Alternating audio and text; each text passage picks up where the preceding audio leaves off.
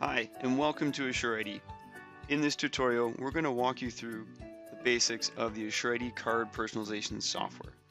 That includes the ability to design a card template and then printing that card template. So to begin, let's open up the application. Now with the application open, the first thing you'll be greeted with is a login screen. Now this is pulling my Windows username, but as a default, the username and password is simply admin. Now you can change that in the user config screen later if you'd like. And then with that, you can select a module to open up within Assure ID as you log in. For this tutorial, we're going to go ahead and start with card design. Let me go ahead and open up the window so we can see the full aspect of Assure ID. So for us, what we're going to do here is we're going to start with card design. So to access card design, you'd come over to the application section, click on home, and underneath that you'll have a couple different options. Card design, data entry, where you're actually going to be entering in the information for that record, and then reports. This is where you can see how many times a card has been printed or who's printing cards. So for card design, once you're in this window here, you'll notice that there's a toolbar up top with a variety of functionality and capabilities at your disposal. Of course, there's a clipboard with simple cut, copy, and paste functions. There's a text area where you can add text labels, data fields, compound fields, and a variety of other options. We'll kind of walk through some of these as we go through.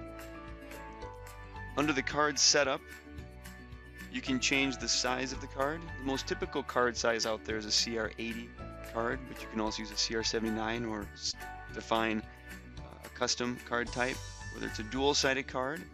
Mirroring a card means that you're able to replicate the front of the card onto the back.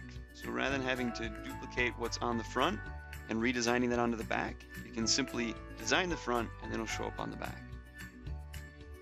Orientation, this is how the card is going to be orientated. So landscape would be with the long side on the bottom, or portrait would be the long side on the side, right hand side that is.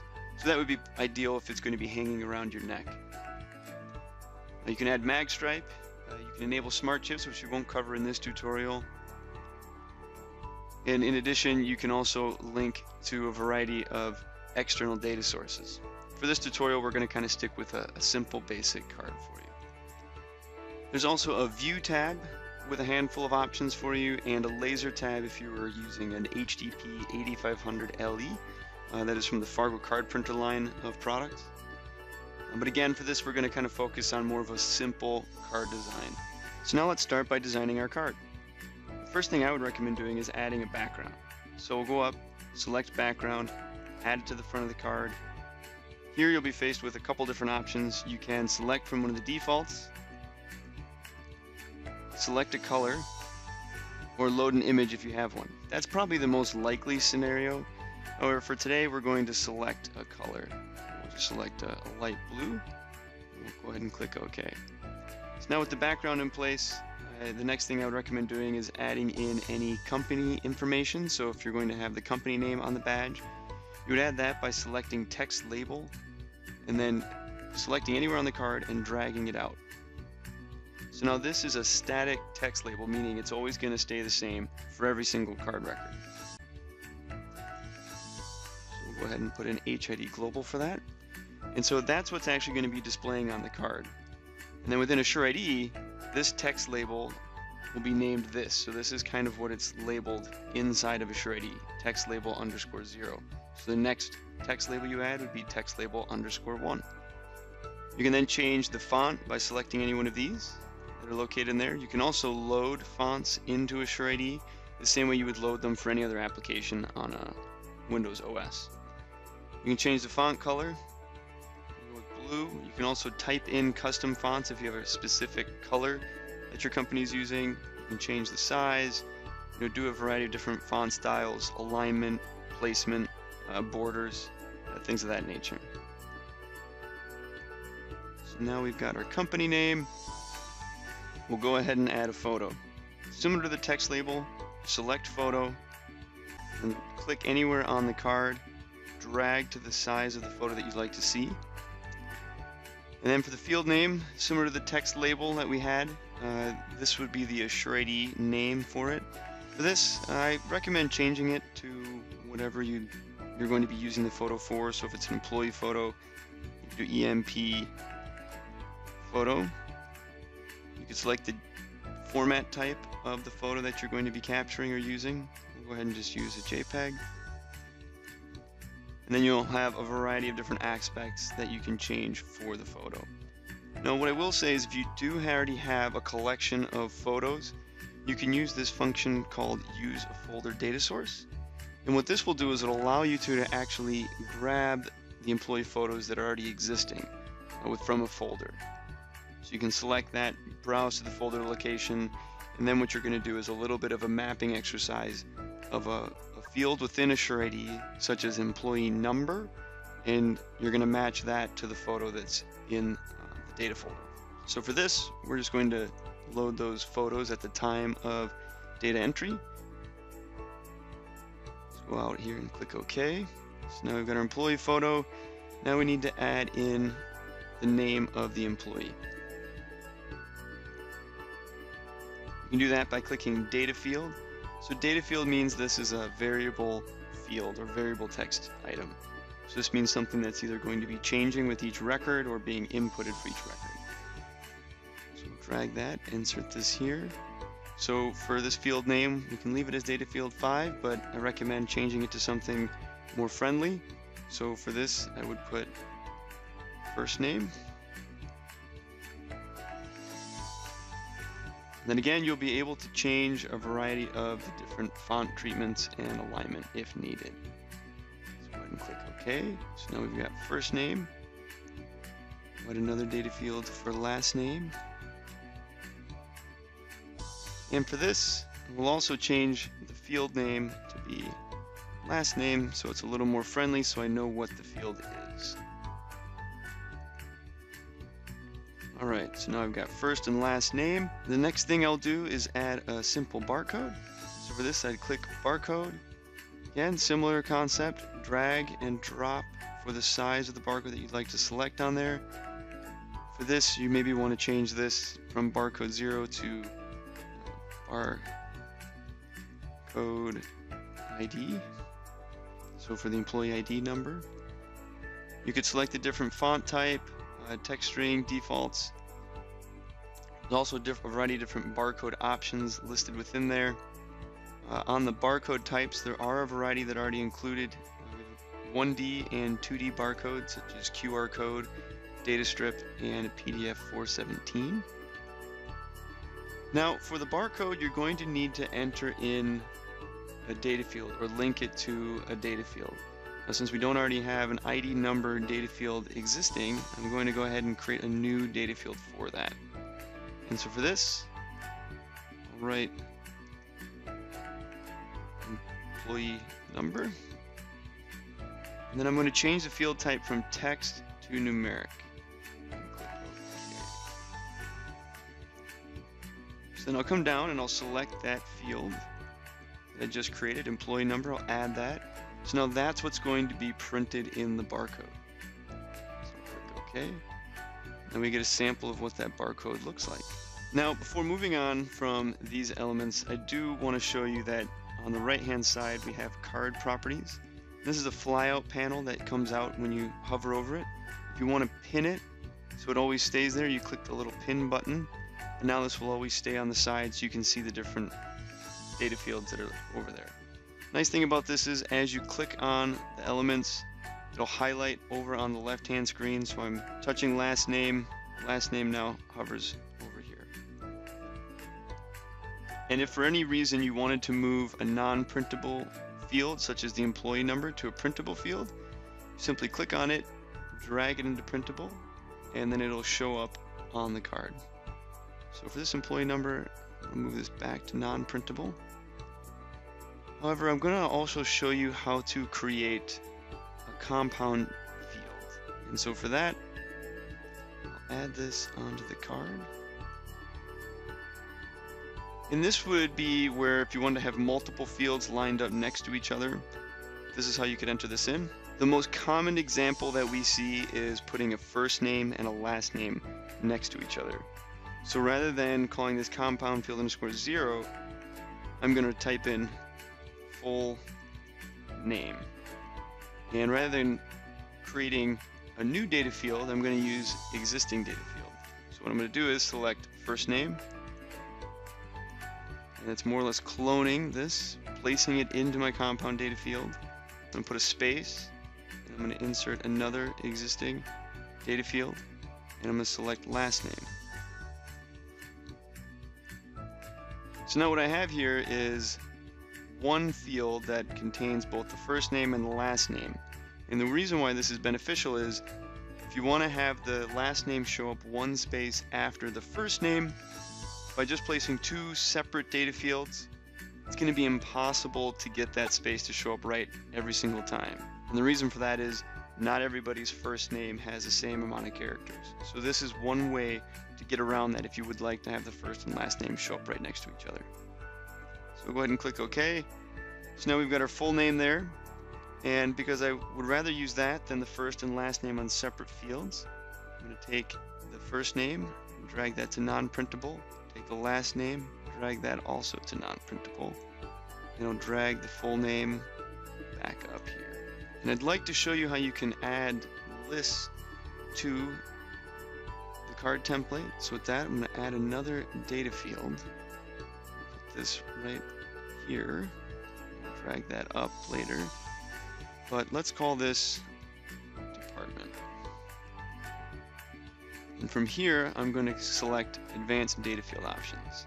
So it's going to give me more options outside of the regular ones that are there. So if I come down to pick list, I'm going to select use a pick list. And what this is going to do is it's going to force the individual, when they're in data entry, to select from a set of default or previously identified values. So we'll go in and hit manage the pick list. We'll add an item. Type in marketing. We'll click OK. We can add another item. Engineering. Click OK. We'll add a third one for sales. And click OK. So now in this pick list we have marketing, engineering, or sales. Click OK. OK again. And click one last OK and we're good. So now we've got full name, so it'll be first and last name. We've got the department that they're in. We've got a barcode for their ID number. We've got an employee photo. I think I'd like to add one more item to kind of show you the capability here, and that is around conditional fields. And so with that, I want to have maybe a rectangle show up on the card. And we'll have it be bright red for the fill and transparent for a border. So now we've got a red box. Now I can see in a high secure area, if you have somebody that is only admitted into or allowed into this particular area, and you want it to be easy for the security guard to understand that, okay, that person has the appropriate clearance. So you want to see a big red mark on their card. So if you don't see a red mark, you're not going to allow them access into the high secure area. So with that, we want to put the red mark on, but we only want it to be there for particular individuals. So what I'll do is I'll open up that field again by double clicking it. That's kind of a quick way to get in there. And rather than just leaving it as a full-time shape on the card, I'm going to go ahead and hit conditional. So what that means is I can identify when that field is going to be displayed. So I'll do display when, and the field is equal to the department equals, and I'll say engineering. So engineering gets access to the specific area. So go ahead and click OK, and as we get into data entry, you'll be able to kind of see how that works. In Allied, there's one last item I would like to show, and that is how to add an image. So this would be a static image, such as a company logo or things of that nature. So you click image here, drag that to where you want the image to appear. From here you can then load from a file, and we'll select the HID logo. We'll click OK. So now we've got our HID logo on there as well. Maybe I'll move this to the top and move the employee photo down there. that's how you can create a fairly simple looking card that has elements of barcodes, conditional fields, compound data fields, employee photos, static text. So there's a lot kind of going on in a relatively short amount of time as we design this card. Now there are other options to add signature or fingerprints, but for this example we're going to kind of stick to this basic setup. So the next step is to save the card template. So save that under a useful name that we'll remember.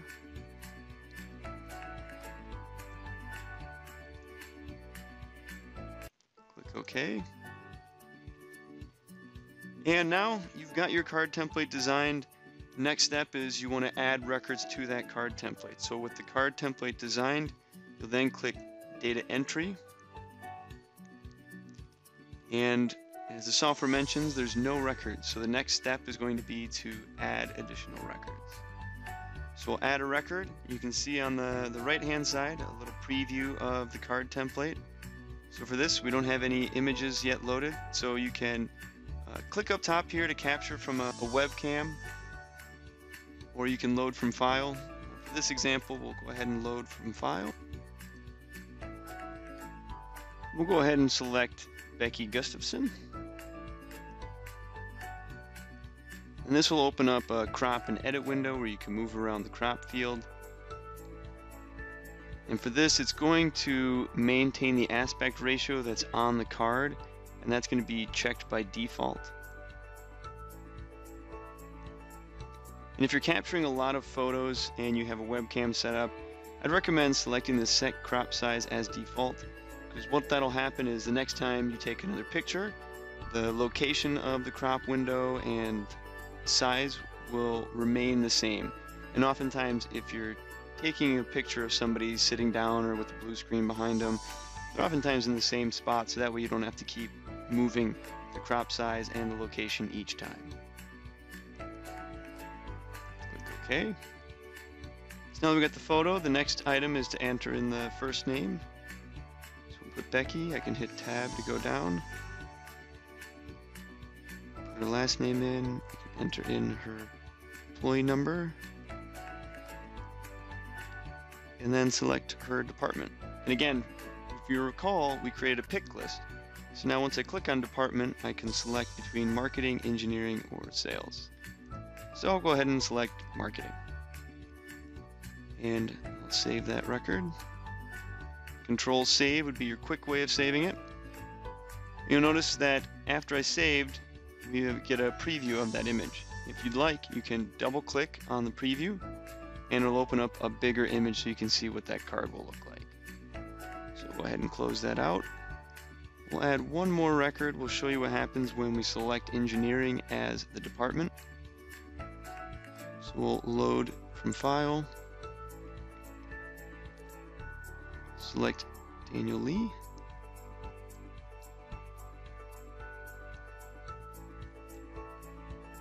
okay, enter in his details,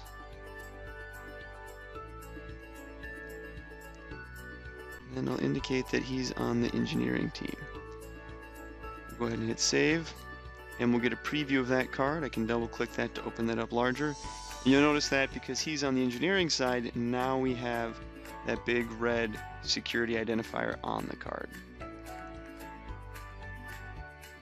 From the bottom I can swap back to Becky and you'll notice that the red mark goes away. The next step would be to print the card. So you can click File, Print the card. You can select all of the cards or select that one. At this point it'll open up a dialog to select the card printer and you can change any of the printer preferences there at that time. So I hope you found this tutorial useful. Again, this was a fairly basic card design using a local database that comes with Asure ID. We didn't need to link out to a network database. You can do that. You can also import in from Microsoft Excel. If you'd like to get more information on how to do that, I recommend going to the HID Academy, which you can find on hidglobal.com, or going to the HID Academy YouTube site at youtube.com.